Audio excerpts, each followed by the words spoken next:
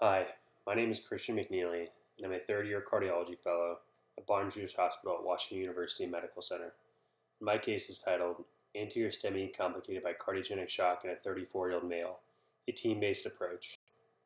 So this is a case of a 34-year-old male with no past medical history who suffered a cardiac arrest at home on Thanksgiving Day. He received bystander CPR by his family, and EMS was called. This was the ECG that was done in the field, which demonstrated ventricular fibrillation.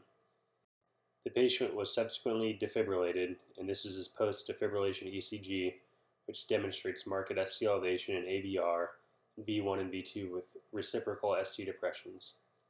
The patient was subsequently taken to an outside hospital where he underwent cardiac catheterization. Here's a shot of his left coronary artery, which reveals an acutely occluded proximal LAD, subtotally occluded ramus branch, and at least moderate disease in a large OM. Here's a shot of the RCA, which is diffusely diseased throughout most of its course. The patient underwent primary PCI at the outside hospital with a reasonable result. An intra-aortic balloon pump was placed and he was transferred to our institution for further management. On the left side of the screen here are the patient's hemodynamics on arrival with the balloon pump augmenting 1:1. His hemodynamics demonstrate a mildly depressed cardiac output, but good filling pressures and mean arterial pressure. 8 hours later, however, the patient's hemodynamics worsened with a declining MAP and rising filling pressures. This was coupled with an elevated lactate and poor urine output. Debutamine was added at this point to try and turn things around. Despite adding inotropic support, however, we were unable to get the patient to appropriately stabilize.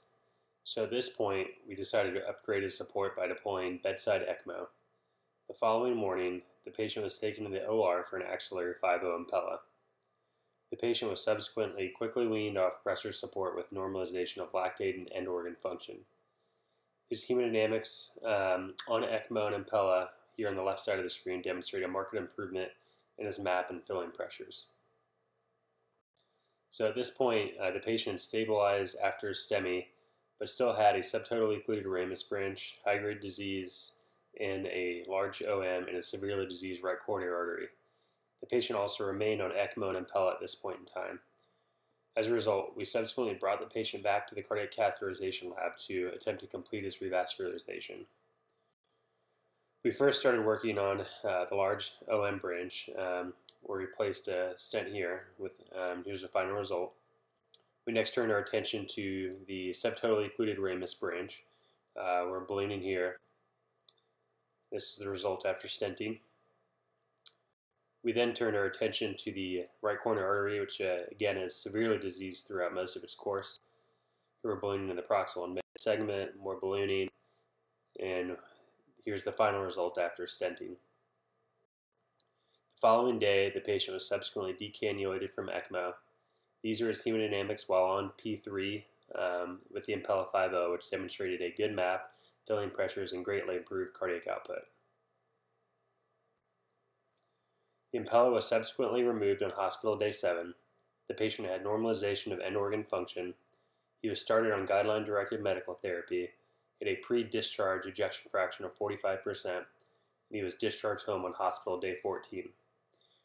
He's doing well at 3 months follow-up with a return to normal activity and work.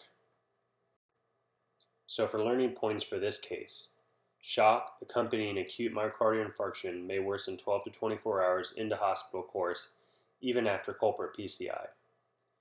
Hemodynamic guidance with a Swan-Ganz catheter is critical for the management of acute myocardial infarction complicated by shock.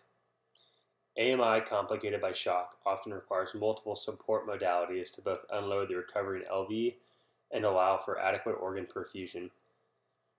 And finally, a team-based approach with both our surgeons, critical care colleagues, and interventionalists is key to achieving optimal outcomes in these complicated patients.